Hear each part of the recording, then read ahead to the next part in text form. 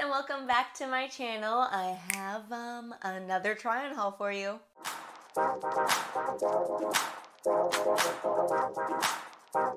As you saw, obviously, in the title, today's try-on haul is from Red Dress Boutique, one of my absolute favorite online shops. If you are new here though, thank you so much for clicking on my video. I am Laura and I do lots of different girly content. So I like to do lots of different try-on hauls.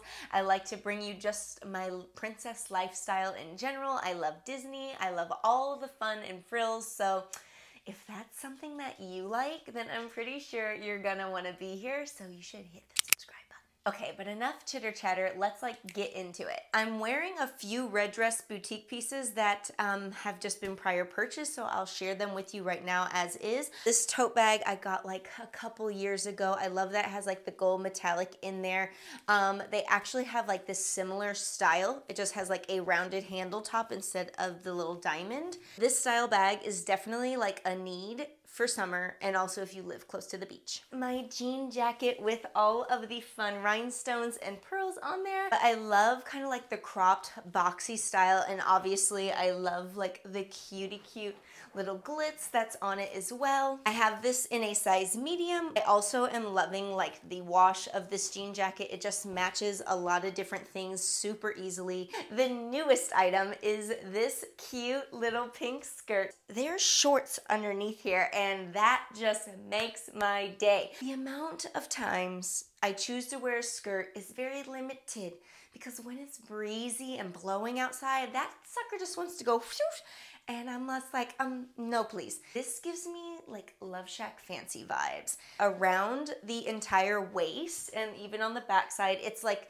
the stretchy elastic, so it's easily going to fit. I got this in a size medium. There's two little ruffle tiers, and I feel like the length of it is perfect. Another skirt look. I just wanted to like doll this one up a little bit more to give you like the idea of making it a little bit more upscale. I paired it with my Target heels that I recently got. They also come in different colors. Same jean jacket. I just switched out the purse I found off of Amazon. Same pearl headband, same little crop tee, but we have a different skirt. Again, it comes in lots of different colors. It has an elastic waistband. It does have a drawstring here as well, so you can like cinch it in even more. It's nice and loose fitting. There's shorts underneath, and I am so here for it. I'm gonna go a little bit more trendy now with this men's dress shirt. It's an oversized fit. This really darling yellow purse. Again, this was on my recent Amazon haul. Lots of colors. Definitely should get it. It's a designer look-alike, and I love it. The chunky sole that's kind of like a cloud. These are from Target. Lots of different colors. Now for the color block top, I actually got this in the size medium large. I tied it up just because I thought with the shorts and the little tank crop, I thought it was like a cute vibe, but you could totally undo it, just let it hang open just like this. You could throw it on with a pair of jeans and some maybe those like nude heels to like dress it up. All right now, lovelies, we're going a little bit of Southern Belle inspiration right now. I have on my cowboy boots, which again, I got these.